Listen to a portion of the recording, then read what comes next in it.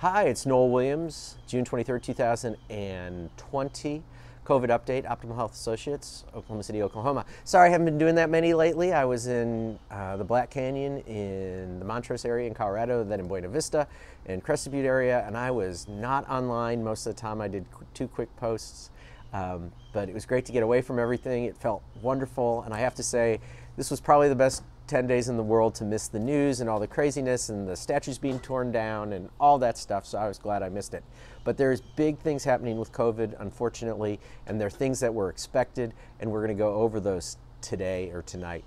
So the first thing is, there is a surge. We were expecting a surge. It was predicted in April that we'd have one towards the end of June and towards the end of August, 2 little bumps. The bump we're having now is a little bigger than I think any of us expected, and there's a variety of reasons why it's bigger. I think the obvious one is, though, the first reason it occurs, or was going to occur, is there was going to be some waxing and waning of the virus, and as lockdowns eased, we were expecting a little bit of a bump up.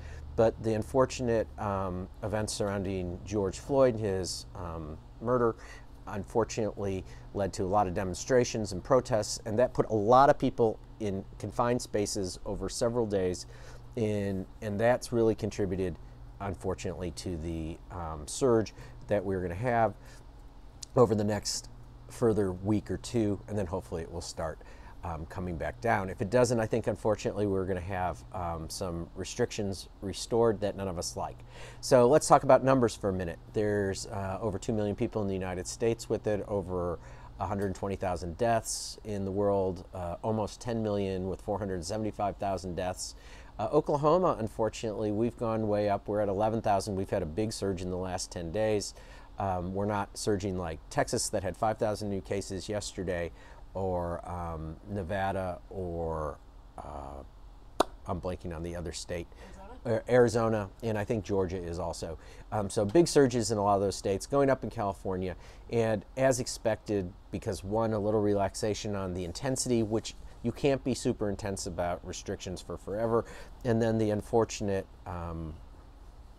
societal issues that occurred, and the chaos and all of it has just then facilitated more COVID. So that's then where we are right now. In Oklahoma, we've had a bump up in hospitalizations. I think we'd been down to as low as 40 or in the 30s. Now we're about 200, and we have more than 20 to 28 people on ventilators from my doctor friends who know that stuff, who are involved at that level of detail.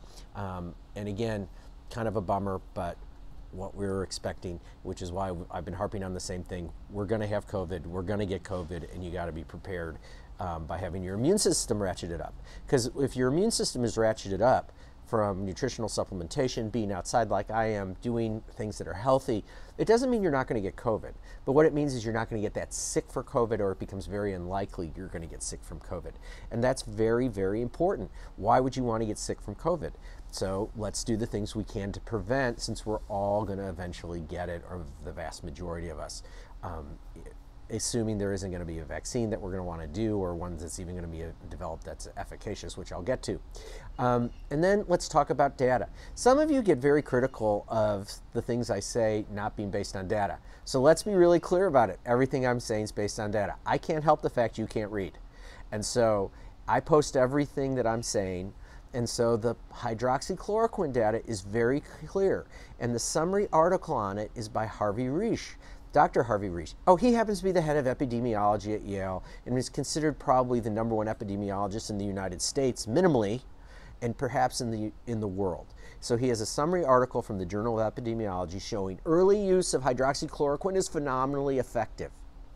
It's phenomenally effective. We're not talking about hospitalized patient use, which that group, it's like the horse is out of the barn, okay? They've already have the inflammation. When you use hydroxychloroquine early, it's phenomenally effective at abbreviating the disease. And there's cutoffs in terms of in the first 4 days, by the first 7, by the first 10 when the symptoms occur, and the effect is greatest earliest. And it's the only medication that's been shown in clinical trials to do that, in clinical reports, period. There's no other. So let's not go, oh, there's no data. There is data. And for those of you who think I should lose my license for saying that, read a journal article, okay? I'm sure you've said that to all the doctors, or written, all the doctors who killed tens of thousands of patients from opioid addiction so they could make money. But no, you haven't. You're just mad because I guess I'm political or something. So hydroxychloroquine is really effective. But the problem with hydroxychloroquine happened today in our office. We had a patient on a telemedicine call who had an exposure. Her husband has COVID. She called and wanted to be put on hydroxychloroquine, or Plaquenil as we call it. And so my nurse practitioner, the one who had her, was all nervous. She was like, "Wait, this could be malpractice, Noel. We can't, I'm not sure if I can do this. It's out of scope of practice." And I was like, no, we're fine. We're fine. You've bought into the baloney of the FDA. We can write anything that's FDA approved, that's regulatory authority. I have. They can't take that from me. I'm a licensed provider. So I can write for hydroxychloroquine based on science for this person. And the Korean data, which had 240 people with a primary exposure who got hydroxychloroquine, none of them got it. It was, I mean, a great paper. And as Dr. Risch has written, no, we start it, you start it. So we wrote it for the patient, obviously, and did the zinc pulse, because the zinc with the hydroxychloroquine is very synergistic. And as the NYU study showed, in the sick patients, when you added the zinc to the hydroxychloroquine and the Zithromax in the critically ill patients, they had a 50% reduction in death. And that's a publication too, for those of you who keep on thinking I'm making this all up. And I've posted that one too, but you have to find it because I'm not going to post it again. It's pasted, everything's posted on Facebook. So then let's talk about the FDA for a minute. So the FDA, again, if you're going to focus on believing the FDA, turn me off because you're an idiot, okay? The FDA has blown this. They've blown it.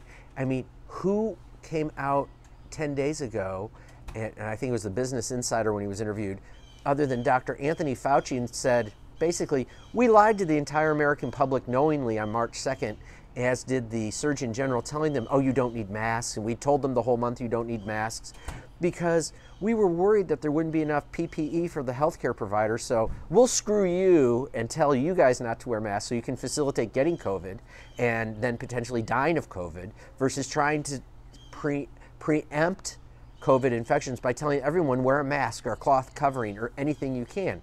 They did that knowingly, thinking they were justified morally, because their moral justifications are about themselves and their own entity, not about you. They don't care about you. They care about the FDA's perception and how it works. They don't care about you, or they would have told us the truth, which I was telling you then. Wear a mask, wear a mask, wear a mask. So now Fauci's like, wear any cloth face covering you can, wear a mask all the time. Totally agree with him on that. I'm glad he finally came around to admitting he was lying, and this is not the only thing he's lied about. So just keep that in mind. But the FDA has an agenda that doesn't have to do with best practices. They have an agenda having to do with their success, which is why they keep on pushing remdesivir, where there's no data showing outpatient effectiveness, even though they want to use it for that, and there's essentially no improvement in survivability. On the other hand, the FDA did come out with data on dexamethasone, a steroid, which was another kind of error they'd made. That was somewhat based on China, but they had discouraged the use of steroids in COVID patients. It turns out if you give steroids just like you could for a bronchitis patient normally, it significantly ameliorates or decreases the disease event. So that's good news. So if you have a critically ill patient, you put them on dexamethasone, about a third of them are going to get better compared to those who don't get it. It's about a 33% improvement in survival and getting off the ventilator, which is very important, especially as numbers are going up.